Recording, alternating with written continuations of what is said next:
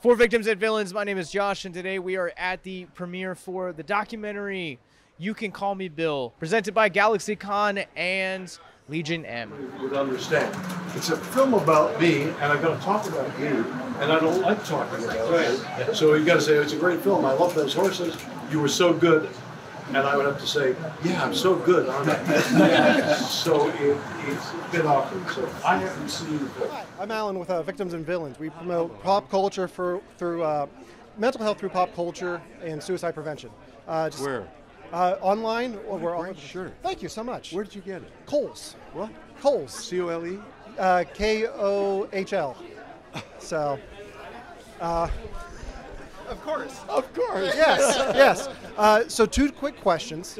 What do you hope fans get from this film? What do you hope they walk away with feeling after seeing the film? Entertained and have a little memory of something good and nice. Okay. I have to ask myself, when can we expect the next album? I've got an album coming out now. Oh, you do? It's a children's album called Where Will the Animals Sleep? Okay. And it's on its way in April. Awesome. But I'm doing so much publicity for so many things that I haven't wanted to mix it unless somebody asked me about it. Yes.